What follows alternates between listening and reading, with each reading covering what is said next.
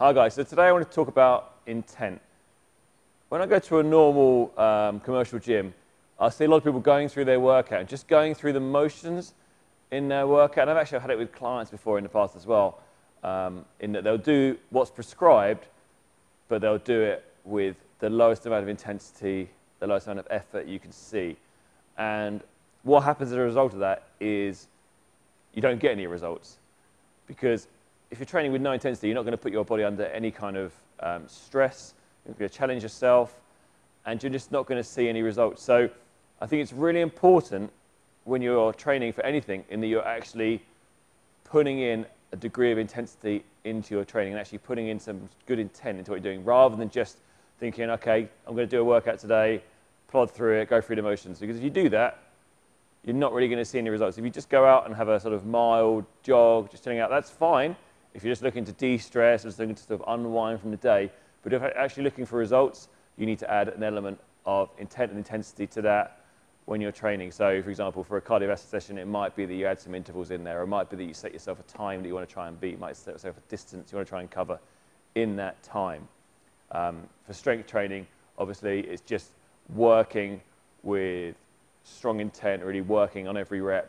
And I think a big thing as well, not just intent on the workout as a whole, but having good intent on every movement. And actually, I want to talk a little bit more about that, because I've seen some people do workouts, and I see it, whenever I see people train, in that they have no focus on making sure they're trying to get quality of movement. So not only is the intent of your workout to have, good intensity and be working at the effort required for that workout, but also when you're working on movements, your number one focus should be on making sure you're getting quality movements, okay?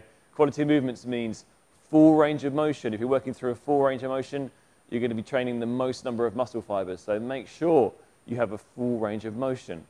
Make sure that any exercise you're doing, you're maintaining a strong posture position on. So whether that's a squat, where you're maintaining that scapular retraction as you go down and back in that back squat, okay? Deadlifts, obviously, it's important for your safety that your posture is in a strong position. Bent over rows, really, people are guilty of some really poor postures on that. Single arm rows, even worse.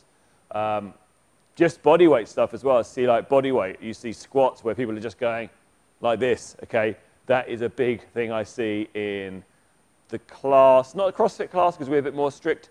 We do see it, but we have to be very vigilant, make sure. But in stuff like boot camps where it's loads of reps, like, say like squat, 30 seconds of squats, and people will just be like, jumping up and down. Press-ups are another big one. If you do not have a full press-up, okay? Now, a full press-up is from whatever hand width you're going to be working on for this session, you need to be going down, chest to floor, and then back up again, okay? At worst, 90 degrees, and back up to full extension. If you cannot do that, or you end up doing a press-up where you just drop, roll out, okay? Make sure you scale the movement so that you can go through the full range of motion of the muscles you intend to work. So when I see press-ups and I see people doing this, okay, that is giving you very little in terms of muscle activation, okay? You're not going to get the right stimulus from doing little tiny mini press-ups.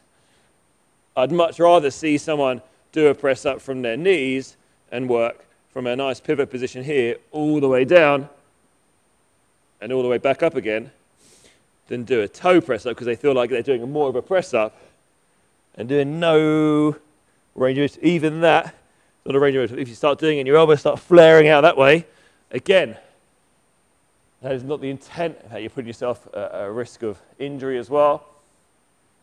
So approach every exercise, approach every workout with the intent of working with the intensity required and making every movement as high quality as possible. If you don't know how to do a movement, then ask a coach or a trainer. Hopefully, you're not training at a 24-hour global gym where the only trainer is a CCTV camera on the wall. Because there are plenty of people that are willing to help you out if you go somewhere where there's quality coaching.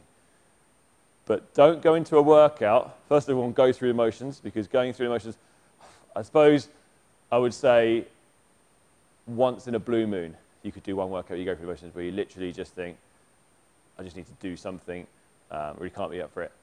But the value of that workout is going to be minimal. Much better to try and approach every workout and think, okay, I'm going to put everything I can into making sure that I'm working to the intent required. I'm going to work towards getting quality of reps out, working towards making sure I'm working at exactly the intensity that my coach is asking me, or the workout that prescribed is asking of me, or that I prescribe myself. And go through every single movement with the intent that you're going to focus on that range of motion, that quality of motion, that postural control. And I think really important, actually, that I haven't mentioned yet, is whatever exercise you're doing, before you do the exercise, make sure you know what muscles are supposed to be working on that exercise. What are you supposed to be feeling on that exercise? Because stuff like, good mornings, exercise where the barbell is on the back and you're bowing forward from there, very easy to do that, heavier load, flex forward, just uncurl your back and don't activate your hamstrings at all, whereas the whole principle of that is to be activating your hamstrings. So if you know that your goal is to be able to feel those hamstrings reach their end range at the bottom of the motion, and then to feel like you're driving through the heels and pulling with your hamstrings on the way up, you're going to get much more out of that exercise, okay? The same with any movement. The more you're aware of the muscles you're trying to activate, the better you're going to do that movement. The whole intent of prescribing different workouts is that you're prescribing the workouts and covering the muscle groups that, as a coach, you want your athlete to cover. So really important that before you do anything, you know what the principle of exercise, what the purpose of exercise is. Is it an exercise where you're trying to work at speed? Is it an exercise where you're trying to work time under tension? Have an idea what you're trying to do before you just jump in and start doing stuff, okay? That's a really important thing. And the same applies if you're trying to work on flexibility as well and stretching. You need to work out the muscles you're going to be stretching, what you're trying to do, because then you can focus on that. There's a big carryover. If you're focusing on what you're trying to do, you're much more likely to activate the muscles you're trying to do. You're much likely to stretch the muscles you're trying to stretch if you know specifically where you're supposed to feel that movement. So every time you're doing something, know what you're trying to do. Know what the purpose of the workout is, and try to adhere to that as much as possible.